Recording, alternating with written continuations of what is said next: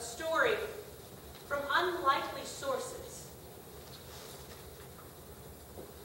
He loves to tell stories about maybe naughty stewards, dishonest folk, kind of pulling from Samaritans, if you will, even. He loves to pull a story to help explain. And it's interesting that he does that because sometimes it's easier to hear something about somebody totally different than oneself. Someone that you feel like, no, that would never be me. In this story, we have a rich man whose manager, whose, if you will, head steward, his head slave, has been accused of, well, just squandering. Accused maybe almost of laziness, of not doing what he's supposed to do with the master's property and wealth. The master is angry and demands an accounting. And to put it in a little context, that steward, he would have been sort of well educated. His life working for the manager would have probably been better than most. You know, he got to kind of get the first of things. And yet at the same time, he's completely subject to his master. The master says, you're out, you're out. And it's absolutely true, because what would he do? He's too old to dig. That is hard work. And if he begs, well, he will not last long. He's probably not well liked either. So he comes up with his scheme. And his scheme, it does sound a little sketchy. Change the bills. And with it, he has endeared himself to those debtors, because instead of having to owe 100 vats of olive oil, it's only 50. And for that matter, he's managed to endear himself to his master because, well, the master finally got paid. Now, we're not to take this story as an example of good business practices. That is not what it's here for. And there's often that desire to kind of want to figure out the calculations of that.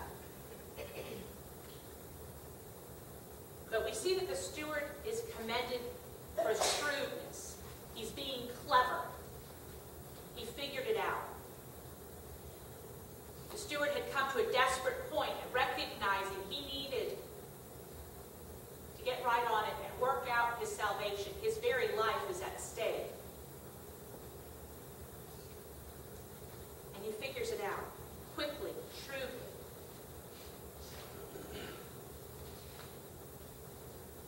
And there is a desire to want to, make this story about an honest steward, to make this story somehow a little less, less scandalous, and yet here it is. This steward is being commended for being shrewd, for acting. What? And Jesus gives a warning to the children of light. The children of this age have figured some of this out. And you guys, you're kind of slow to catch up. I'm reminded that a couple of years back I was on a committee,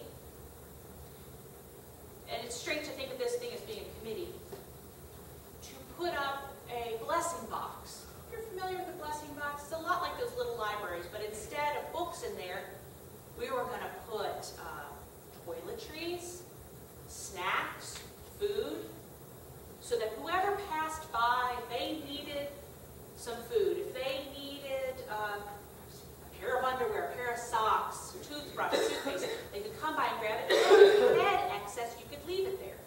It's a great idea. It's wonderful. You see it all over the place.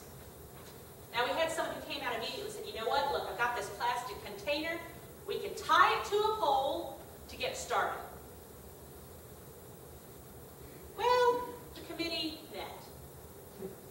people didn't like that idea.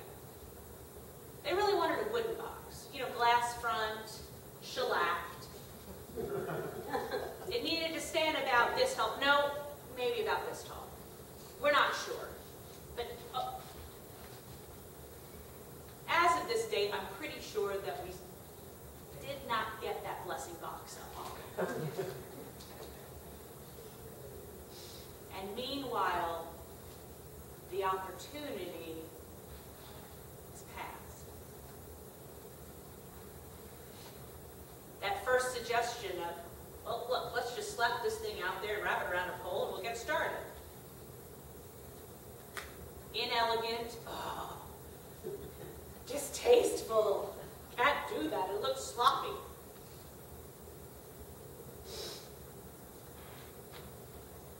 But then people aren't getting fed.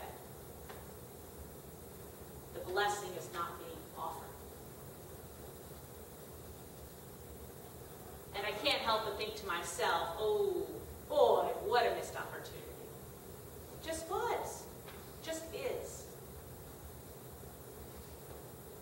It's a missed opportunity to offer blessing. It's a missed opportunity to offer salvation.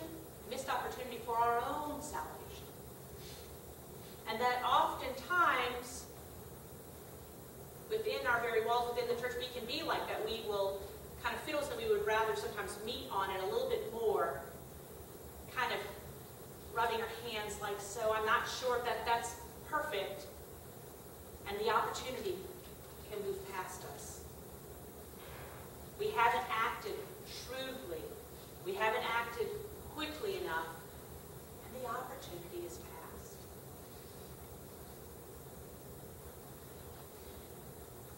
And perhaps we are being invited to reflect on this as the children of light. That there are these opportunities that come up and that we need to act.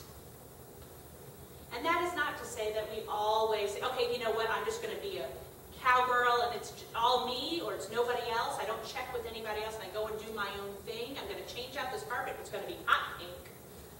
No. But it does mean that there are times when something has to happen. Kind of like you like sausage, but you don't necessarily like how it's made. And that is for us to act. Not necessarily always with that it's totally perfected, but that we act when we are asked to act. That we respond to the opportunity for ministry when we're asked to respond. I was delighted, actually, this past Thursday we had our vestry meeting, and one of the things that we made a decision on that I thought was excellent, right on, was that for the month of October, all loose offering will go to the ERD for hurricane relief. The whole month of October. It's a total opportunity. It was fast. There wasn't an I don't know, maybe. We'll do it. Seizing the opportunity. That's what we're asked to do. That is how we work it out. Let us not let those opportunities pass in pursuit